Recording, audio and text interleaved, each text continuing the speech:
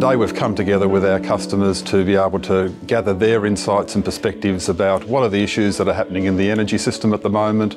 Our Gas Networks 2050 program is about looking ahead to 2050 when our energy system in Australia needs to be decarbonised, and then thinking what are the decisions that we need to make now, what are the changes we need to make now with how we run our business to ensure that we're set up well, that we can decarbonise the network, that we can ensure that it's as affordable as possible for customers and we meet their reliability expectations and customer service expectations too. I do actually feel value as a customer, and especially, we do actually have the opportunity to actually, to have sort of face-to-face conversations with those ones who are directly, in charge of designing the price and relevant of strategies. So I feel it's almost, a privilege to be able to speak with them.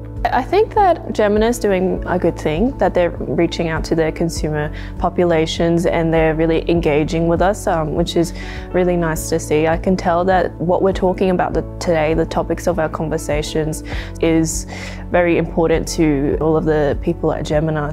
Differences in opinions can be caused by your own sort of different sort of ethnic backgrounds. In the workshop they mentioned about the own sort of unique way of cooking. It wouldn't impact me personally, only cooking using electricity. But hearing from other people that their particular culture's food needs to be cooked on gas was an important viewpoint I hadn't considered.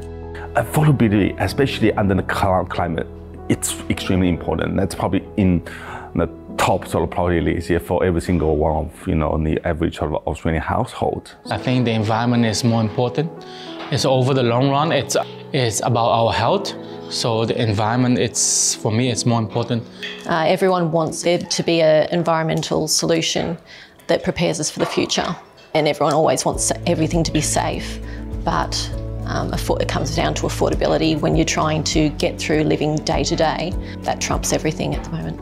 I think there has to be a balance. We have to have affordability of supply, we have to have affordability of resources, but we also have to protect the environment, particularly younger people. It's their future. It sounds like biomethane is a good option because it captures the emissions from already existing waste, so it's more of a sort of circular, environmentally friendly option. It's been really interesting working with such a diverse group, and it's brave and it's something that's actually meant everybody has to work harder. And that's not bad, that's good. So I do like everything I've been seeing so far.